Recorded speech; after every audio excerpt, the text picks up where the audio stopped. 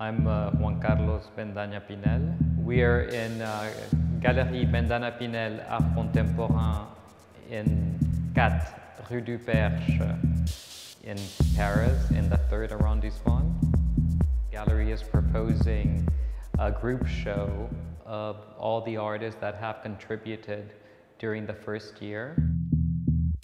I wanted to do a group show, and I thought, what theme could gather every single one of the artists that I've shown? And I thought, 365 days would be a very, very good theme. I wanted to show each and every one of these artists in a transition period between the last show and the future show.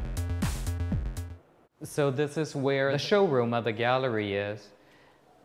And here we are showing earlier works of the different artists that we've had up to now. So these are works from Miguel Rothschild, you have Olivier Richon, and you have Pablo Zuletazar. And here you would have works by Stephen Lepriol, and you have a work of Julio Rondo as well. Because I am a collectionist at heart, but up to now I've exposed what I like and what I want to share with the public.